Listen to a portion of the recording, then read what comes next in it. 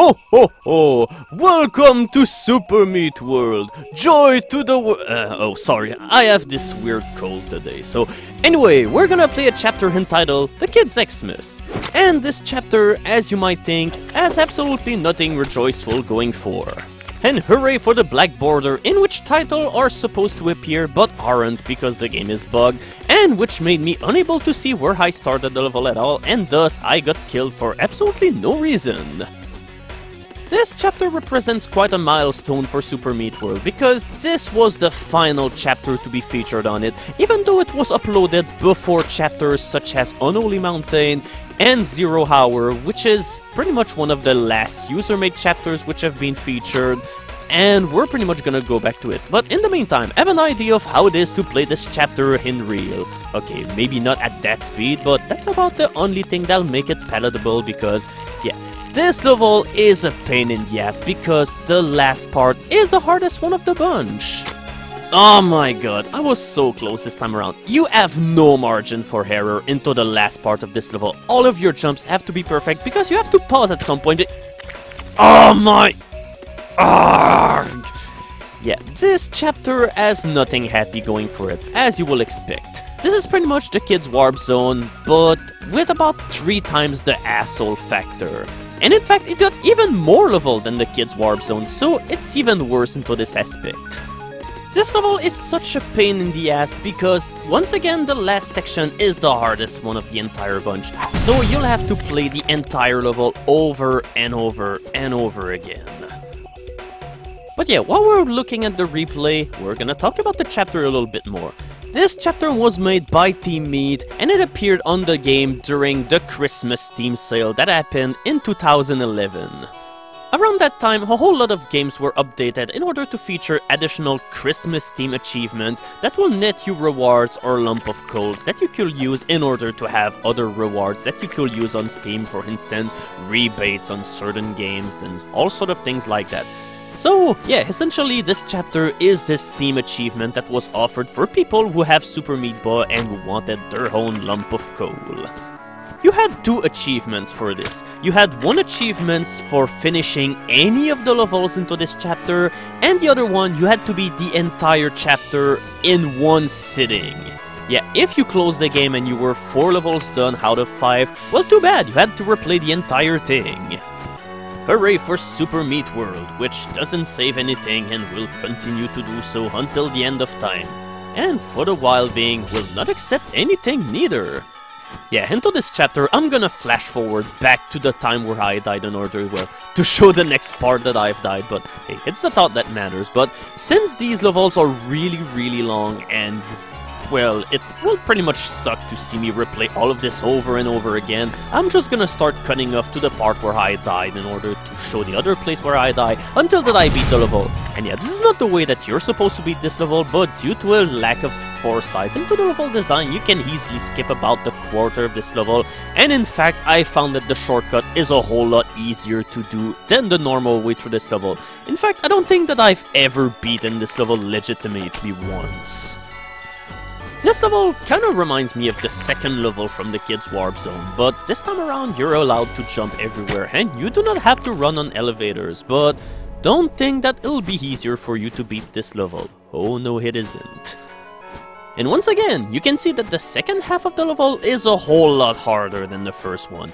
Honestly, this chapter is filled with dick design decisions. This whole chapter was made in order to be dicks to their audience.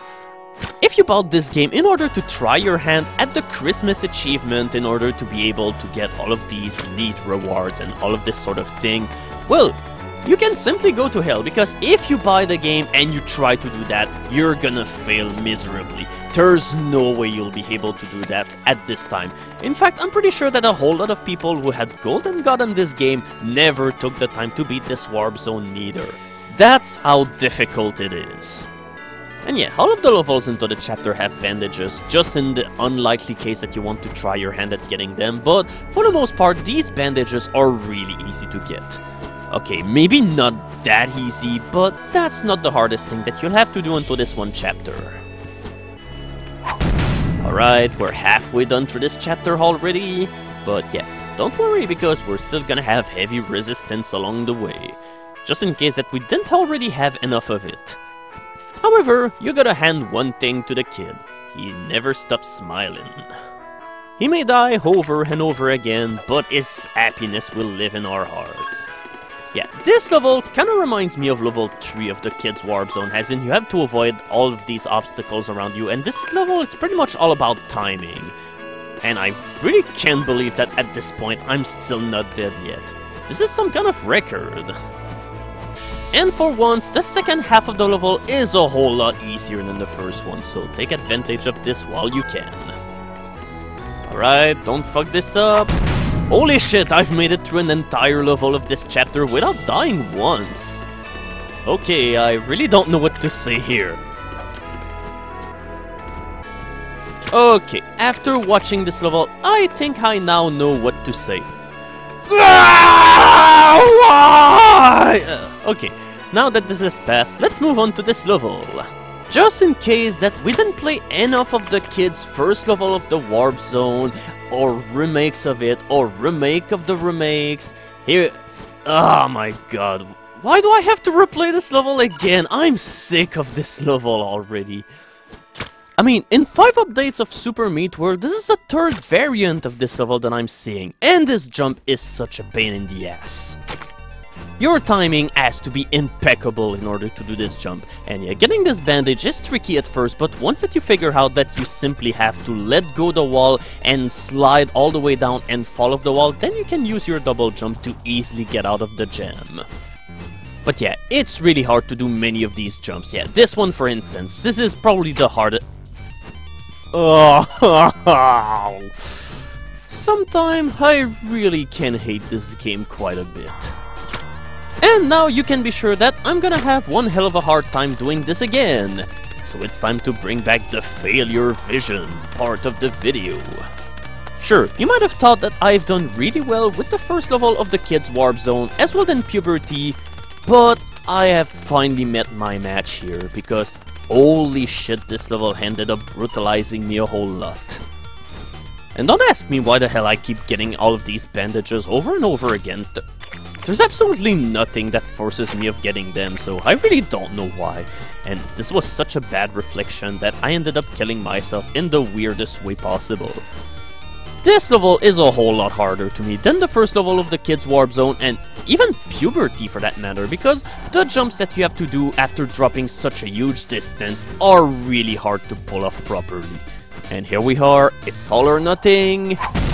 And here we go, we finally managed to unwrap our presents, and we've managed to vanquish the kids' Xmas.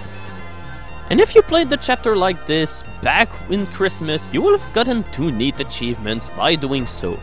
But then again, I'm not really sure there's been a whole lot of people out there who bothered getting those achievements to begin with, because, like I previously said, this is hard as hell. I mean, there's only 5 levels into this one chapter, and yet my death counter was almost in the 3 digits. And with that, we are done with the kids' Xmas. Coming up next, Captain Viridian is taking over Super Meat Boy into Vexing Vortex by Ryoko TK.